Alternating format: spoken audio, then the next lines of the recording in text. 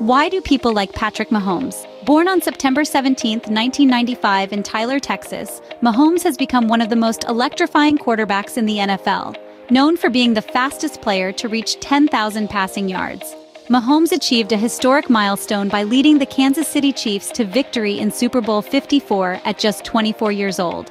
In the 2020 AFC Championship, Patrick Mahomes led the Kansas City Chiefs to victory, ending their 50-year Super Bowl drought and bringing immense excitement to fans.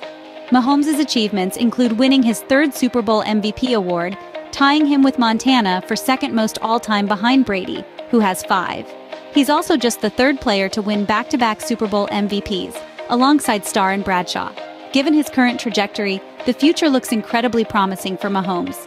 Subscribe for more, and thank you for watching.